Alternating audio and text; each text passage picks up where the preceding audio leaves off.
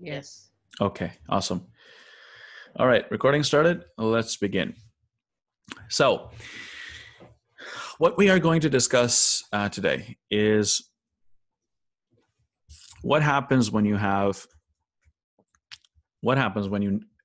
take a negative number and you multiply it by another negative number. We all know from school by this point that it's supposed to give you a positive number, but it is one of those things that makes you go like, doesn't make that much sense. That's how it was for me. And we already kind of talked about it at the beginning of class. There are some explanations given, like you take this and a this, that's okay to like remember that it's the case, but it doesn't really provide an explanation for why that is. Now, I want to just preface this thing by saying that people think that math should always make sense. And it should. But the problem is this. Math is done by people. And most people don't know that much about logic and like some basic things basic rules that math follows. My phone is buzzing a lot because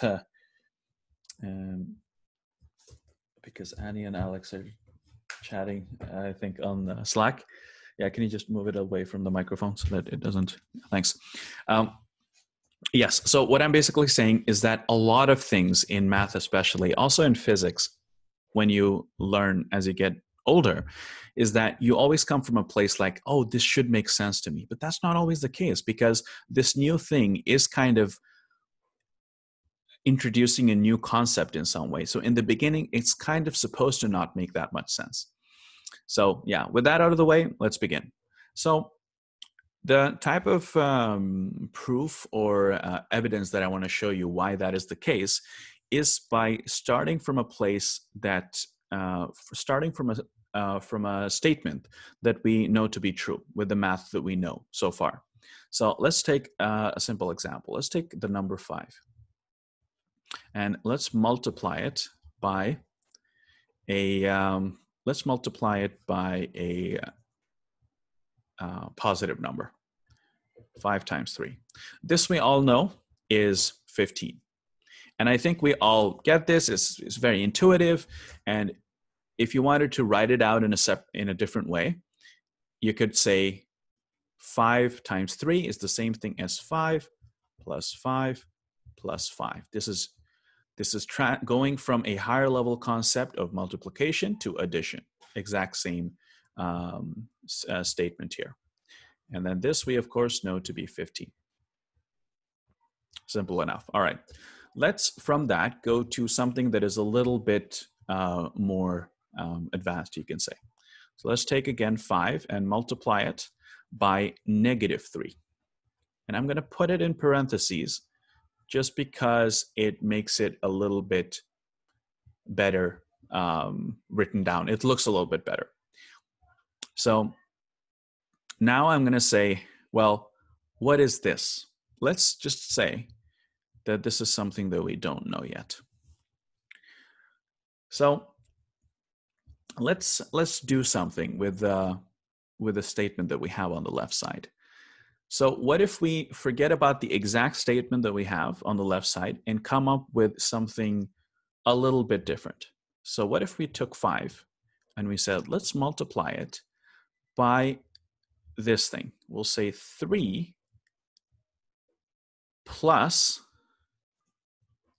minus 3.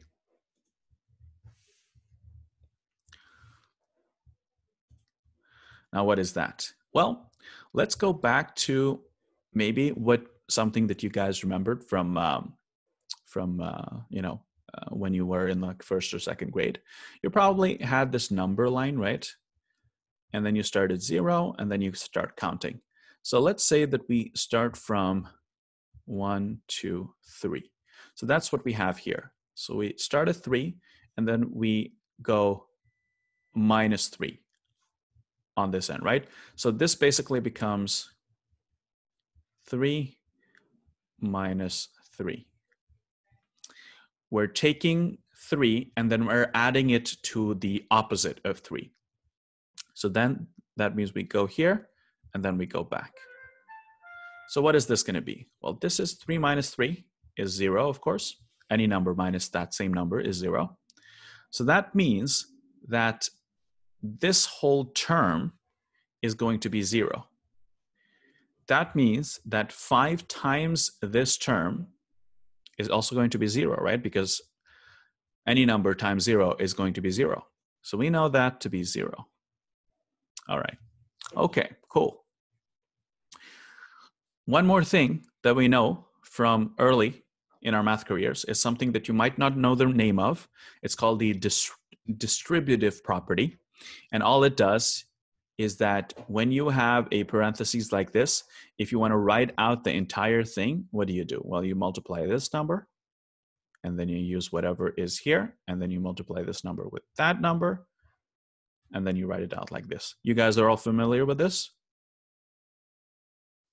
Yes? Yes. Yeah? Okay. Yeah. Please let me know, guys. Stop me if there's anything that is not making sense so far. So we then do that, 5 times 3. That's the first one. And then we do plus, and then we do 5 times negative 3, which I'm going to write like this. And I'm going to do a little dot here, which is the Norwegian way of writing this. Some of you, if you're doing like IB or something like that, you might be using this exact same thing, of course. So, all right. So now we know that this is definitely equal to 0 because we just figured it out this way. The right side is the same. Okay. So what is this going to be? Well, 5 times 3, that's something that we've done here already, right? That's 15. And then we have this thing.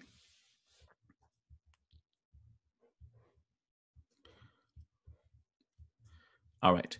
Now, this is a good point at which we have to understand that in math, if you are trying to show something that you are in doubt of, or there is a statement that you want to show this statement is true, for example, that a negative times a negative is a positive, for example, then you're using already established truths, like, for example, this one. We're using this fact here. Now, what is important is that whenever you're doing math, past facts that have been established are unbreakable. So you cannot say that if you only did this math on Mars, then it would work differently. No. What's been proven has been proven. Math must be consistent. That's very important, that anything that we're showing here cannot go against something that we've shown here that we know to be true. So knowing that, what then must this term be equal to for this entire equation to be valid or true? And I want one of you guys to answer this. What must this term be equal to? Which number? Just negative 15. Negative 15, yes. I saw that there was someone on the chat. Robin, you were, okay. Did you mean that? Did you mean negative 15? Okay, cool. Yeah. So what you were probably saying that this has to be equal to 0, right? That as Tom said, it has to be negative 15. Are we all okay with that? Anyone has any objections to that? We're all good? All we're doing is that we're saying that this must be the case based on everything else that we have. This is kind of like a fill in the blank type of thing, where there's only one answer. Okay. Robin, you're saying yes and no. Please let me know what your thoughts are. Why are you saying add no? Yeah, and yes is correct. Okay, cool. All right, so that then must mean that 15 minus 15 is 0, of course. This part is obvious. We already figured that out. But this means that 5 times negative 3 must be negative 15. Now, Did we just show that a negative number times a negative number is a positive number? Not yet. We're building up to it.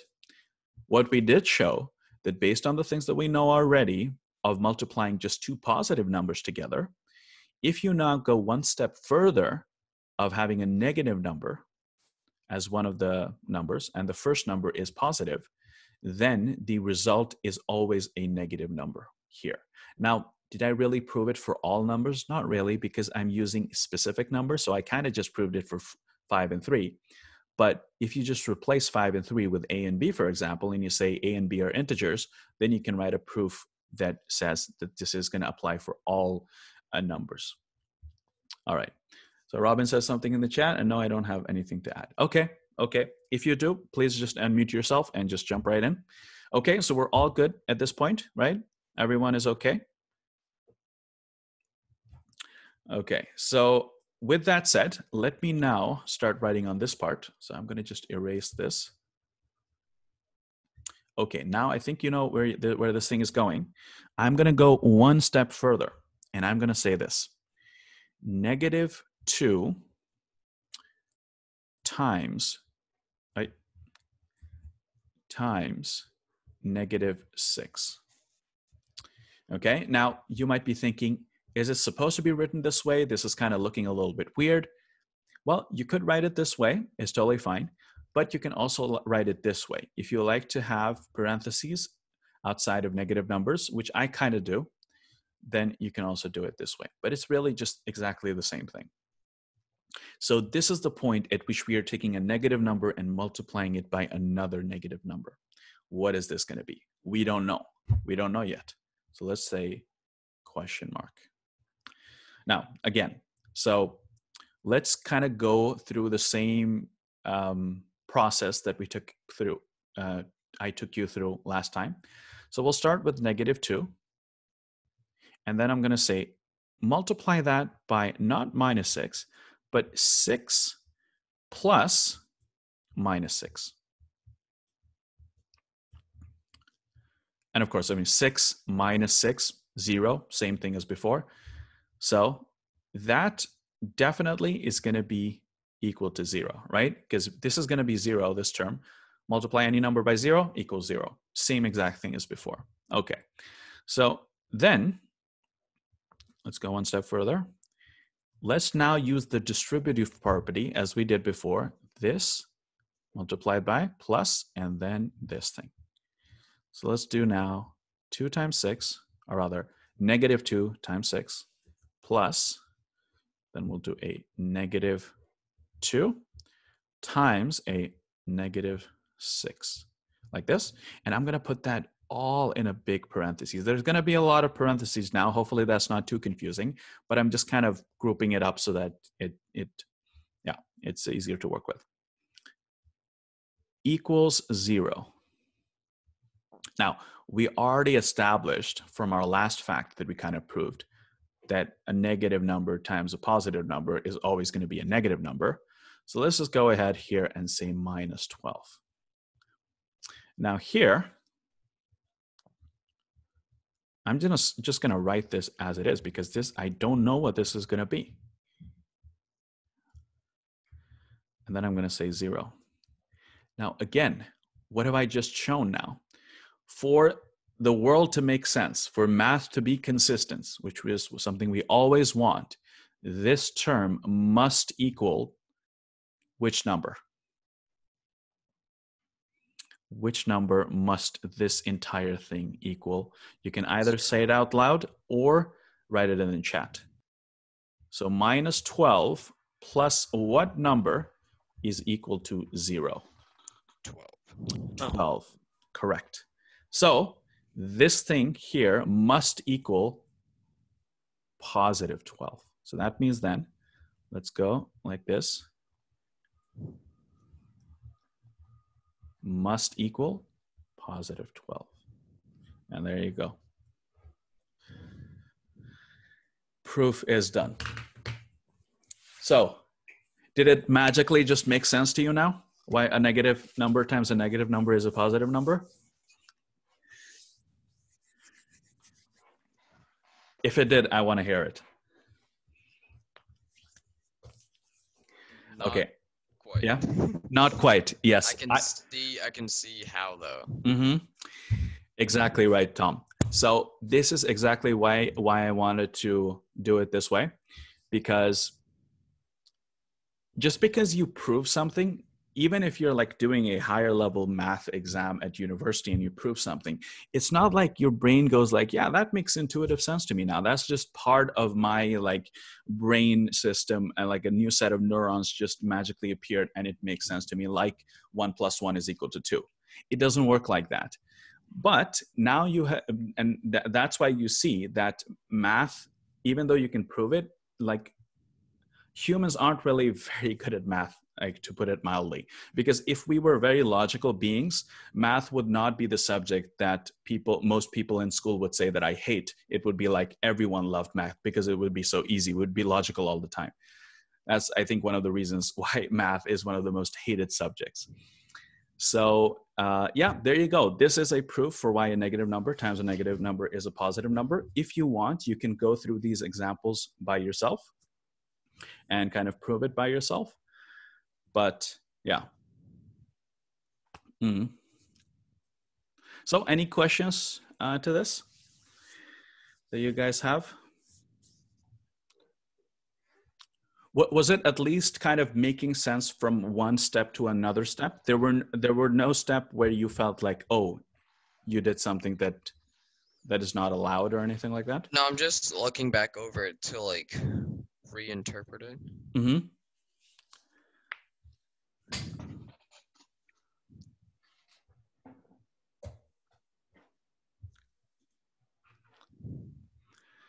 Let me just. There we go.